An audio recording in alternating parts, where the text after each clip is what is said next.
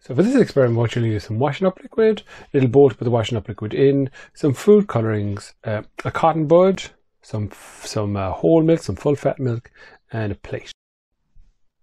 So what you're going to need to do is take the milk and pour it into the plate.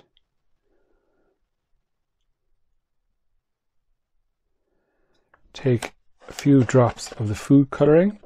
Maybe put one. I have 3 colors here, so I'm going to put 1 of each color. You don't need to put too much in. If you have drops, it makes beautiful colors to start with. So that's the red. Now, just a word of warning that this is a very messy experiment.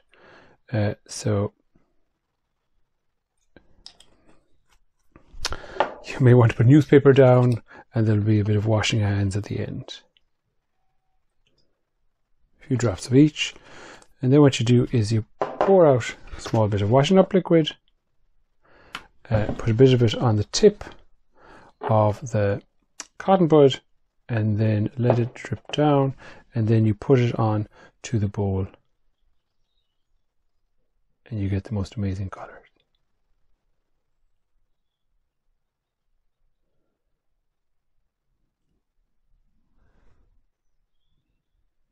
You can then take it again and put more washing up liquid on the other end and dip it into a different part. Now the surface tension has already been broken, so it might be a little bit slower on the second one, but you can see, and you can drag it through the liquid to get some lovely patterns.